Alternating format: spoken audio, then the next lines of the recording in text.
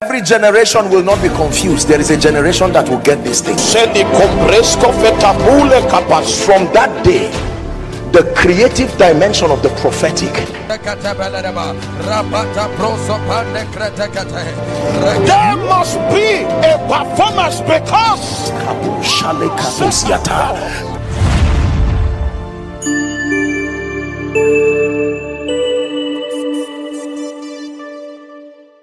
this. Imagine Jesus going around and saying, people, come and listen to me. For 30 years, no one was interested in listening to him.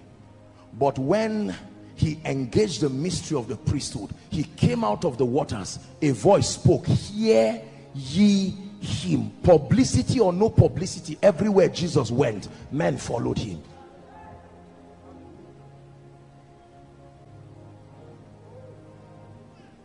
Are we together? The Bible says they know not, neither will they understand.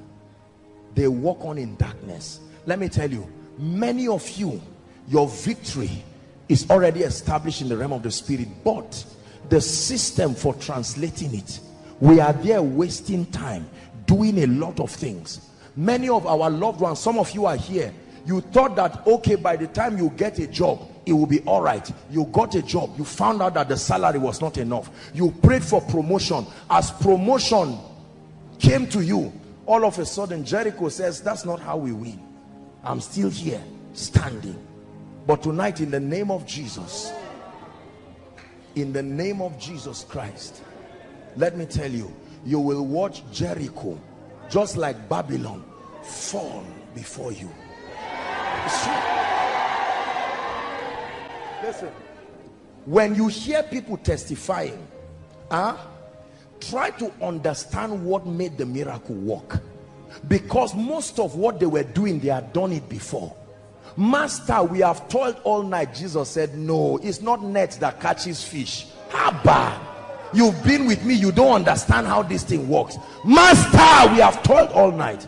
He said, but I know there is a relationship between you and that fish. And Jesus said, cast your net. The net will be casted, but not before he speaks.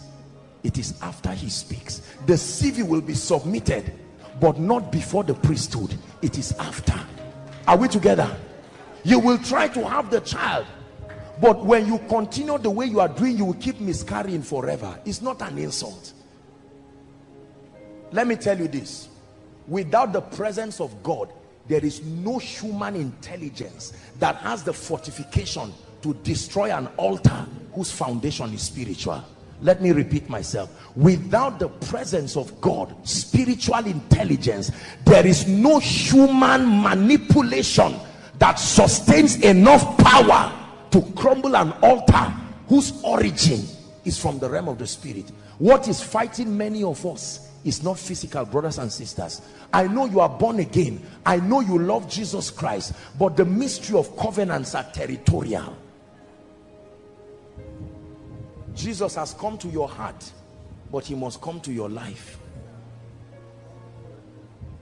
Just because you received him into your heart doesn't automatically mean you are free. Potentially you have come into a kingdom with infinite possibilities. But Ephesians chapter 4 and verse 18 says, having their understanding darkened.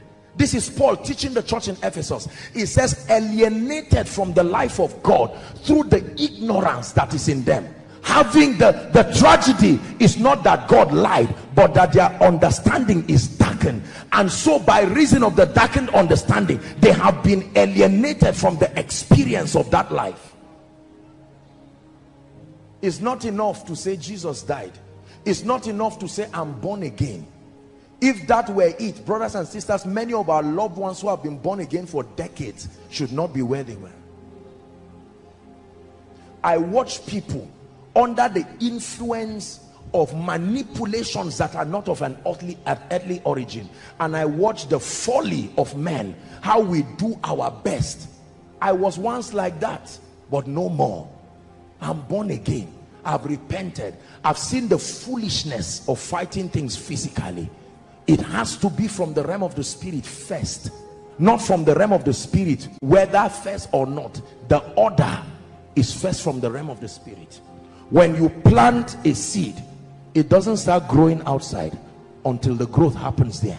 That is the part you cannot explain. When it starts coming out, you can now water it, but the growth there doesn't need your watering.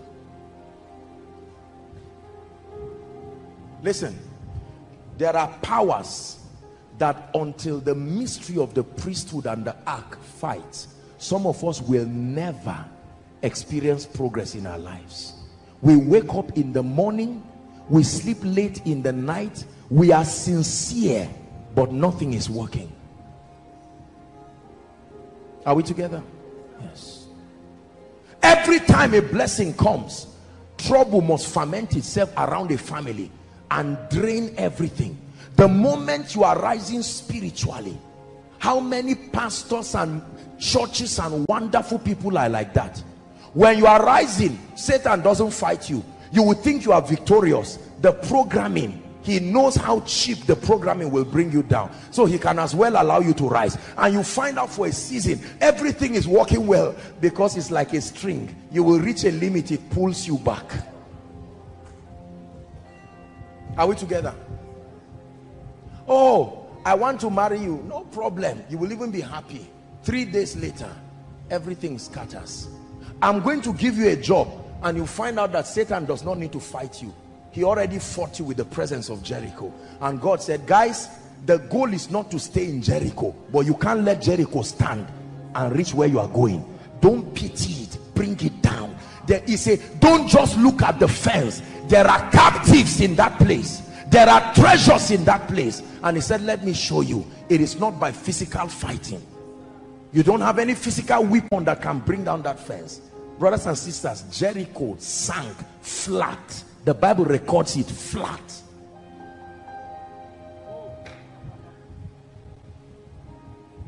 This is what is going to happen to many of us tonight. That's why I told you tonight's miracle service is not just for individuals, it's for families. Enough of this fruitless trying, doing everything by strength. There is a system in the kingdom. Are we together? The priesthood. There are some of us here, we're ministry. Some of us probably traveled for a long time. We are men of God, we love God, but it looks like there is a peg. Brothers and sisters, let Jericho crumble and you will see how cheap life can be. There are people who have experienced the defeat of Jericho, but they cannot articulate the system that brought the defeat. Someone stood on their behalf through the ministry of intercession and caused Jericho to fall for them. They just found out that they entered cheaply, and even a dagger brought victory. So they can trivialize the existence of Jericho. Jericho is real. If you don't see it in your life, a priesthood already brought it down for you.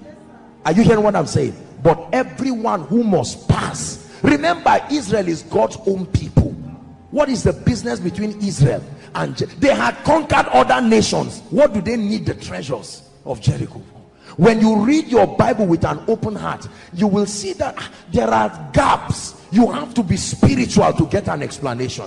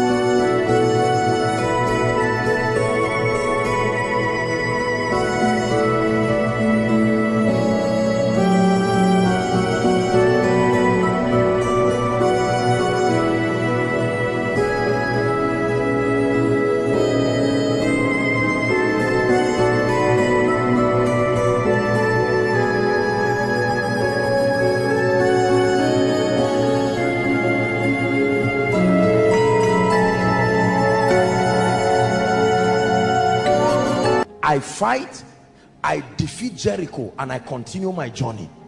But I carry Rahab. I carry treasures. There is Rahab there. Without Rahab, there is no Jesus. Without Rahab, the whole fight was to carry treasures and to carry Rahab. We look to Yahweh, Yahweh. Our hope is Yahweh, Yahweh. We look to Yahweh, Yahweh. Forever Yahweh, Yahweh, Yahweh. We look to Yahweh, to Yahweh, Yahweh, Yahweh. Our hope is Yahweh, Yahweh, Yahweh. We look to Yahweh, we look to Yahweh, Yahweh.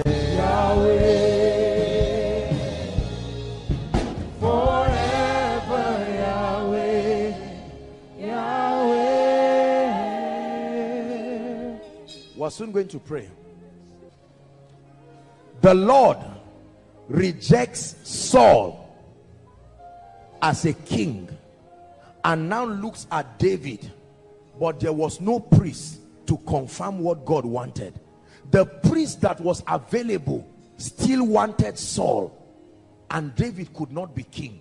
God Almighty had left Saul and wanted David. Samuel said, no, I still want Saul. And God remained helpless. Think about it. God kept begging Samuel, cooperate with me, because David will never be king. That God intended it does not guarantee its manifestation. Between God's heart and your result is a priest carrying the ark. That's why you can have a dream. You see yourself collecting a job letter. You saw it in 2014, no priest. 2015, no priest. That your dreams show you Eden, your life shows you Adullam. There's a system of translation. Are we together? And all of a sudden, the Lord now spoke to Samuel. He didn't quarrel Samuel. He said, Samuel, how long will you keep weeping, seeing that I have rejected Saul as king? Rise up, carry your horn, go to the house of Jesse, go and anoint the next king of Israel, paraphrasing. And David remained here. I'm sure David will be in the wilderness and say, when will my change come? The change was in a negotiation between God. God already intended, in God's mind, this is the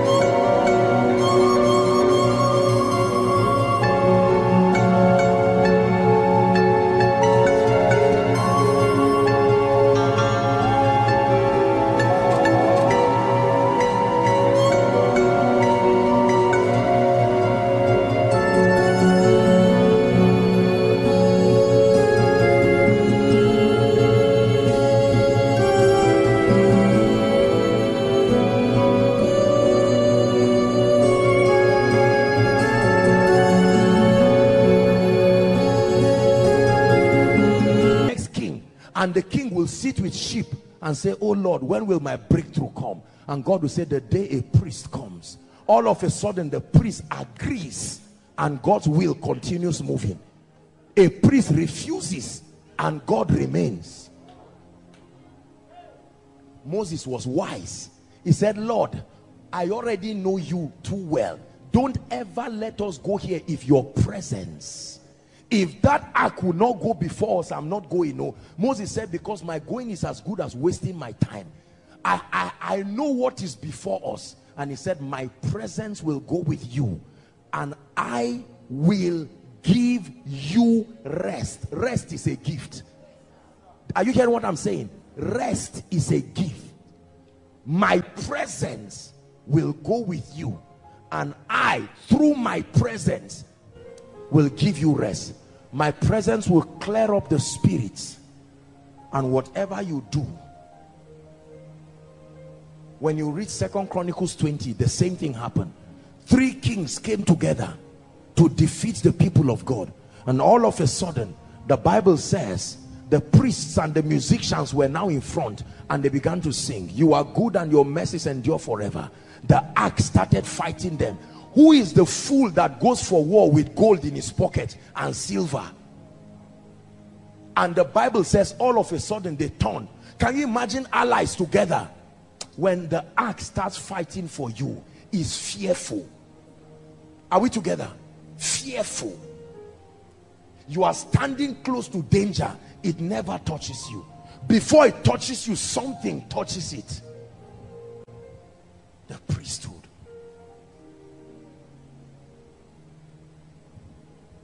The people started killing themselves, and the Bible says everyone helped to kill another. That's not a man fighting, that's the ark fighting. And all of a sudden, when the last 2 were left, he killed one, and the ark said, what are you waiting for? And he carried the knife, killed himself. And when the people came, they found gold, they found treasures. When the ark fights, it fights thoroughly. When you fight, if your hand pains you like Moses and start going down, you see that? They can defeat you. But you carry the ark and let it begin to fight. They kept the ark and they kept Dagon. These people brought an entity, a god, enshrined with spirits called Dagon. The Bible did not show us there were any physical contact. By morning, Dagon fell face forward on the ground. The superiority of the presence of God above any enchantment and any ordinance. When you see the ordinances that have been enshrined by your cultism and all of these things prevail, is because the ark has not been lifted. Tonight we have come in this place to initiate a system of priesthood over the difficult situations of people. To say, Lord, I want you for a few minutes, just suspend the issue of job or whatever. Whether it is job or the issue of delay, it is still the same Jericho causing it. Any part of Jericho is still Jericho. Are you hearing what I'm saying? The Jericho that causes failure is the same Jericho that causes barrenness. It is still Jericho. The Bible didn't say Jericho. Do you know, look at the interesting thing. Jericho fell flat, but the woman who stayed in the fence, how God delivered her that she didn't fall flat with it is a mystery we don't understand. But the Bible tells us everything fell down flat. To break every chain, break every chain, break every chain, break every chain, break every chain, break every chain. Is to break every chain.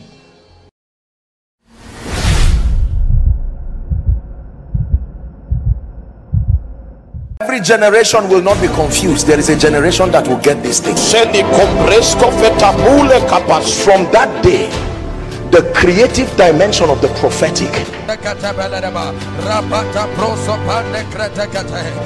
there must be a performance, because